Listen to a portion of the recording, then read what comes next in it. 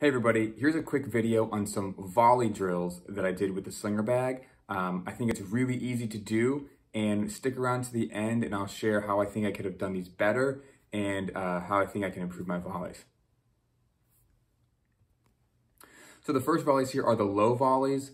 This is a very hard shot for a lot of players, including myself. So this is something I want to continue to work on. The focus here is getting to those balls that are below the net and making sure that we're using the right footwork here. So check it out.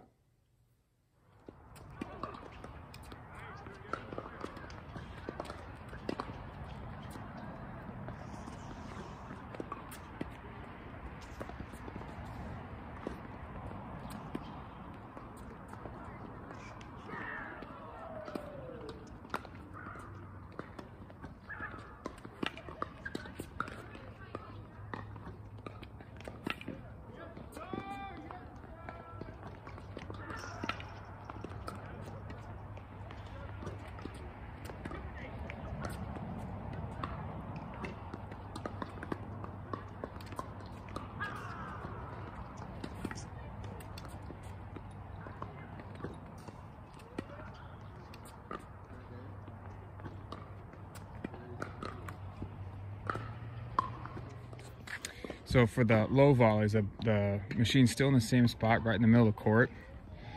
And I have it still at 10% incline.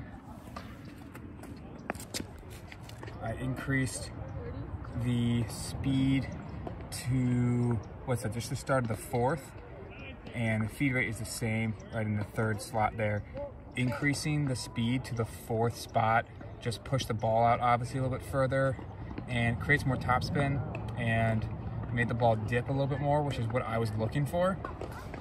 So if you're looking to get that low volley, it's a really good place to start. You might want to tweak that speed a little bit to position the ball right where you want it. But for me, that was a pretty good start. First time I tried this, I'll do it again. I did a couple volleys that are a little bit higher, trying to work on the high forehand volleys, ones that might be a little bit out of the easy put away range. But again, making sure that my footwork is correct, I'm loading on the outside foot, and I'm using my left arm appropriately to stay as accurate as possible.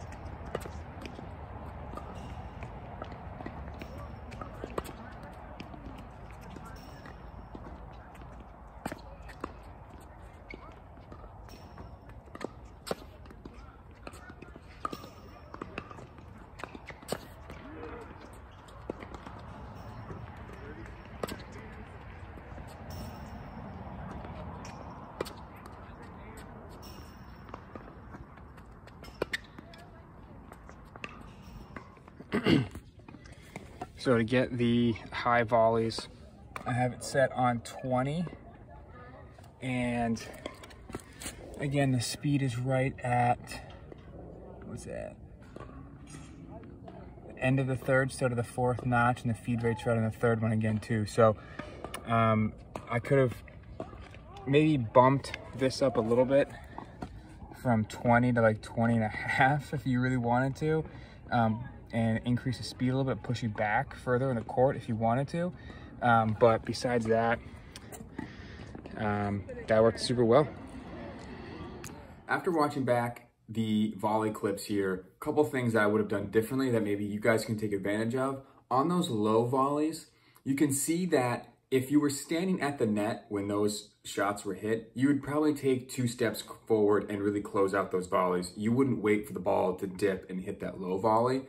So it might have been better for me to, after each volley, backpedal and then move forward like I'm hitting an approach shot, to be moving forward to then go into that lunge to hit that low volley. That probably would have been a really nice addition to that drill. So test it out, see what you think. And when you're positioning the Slingerbag for volleys, take advantage of the no man's land. Putting the bag right in the middle of the court there is a great spot. And then depending on really how comfortable you are and what you want to work on, just fiddling with the speed is probably going to be the biggest component. Keeping it right at the 20% incline on the angle there is going to be a really great spot for most volleys. So that should be a great place for you guys to start. Let me know what you think, and we'll talk to you soon.